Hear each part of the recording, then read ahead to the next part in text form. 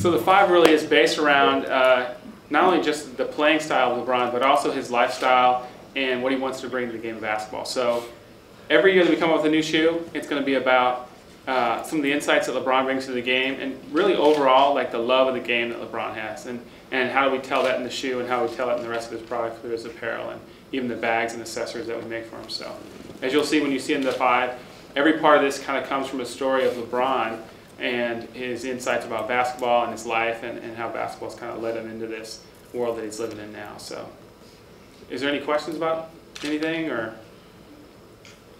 Oh, it's easy. Can you give a specific example? Okay.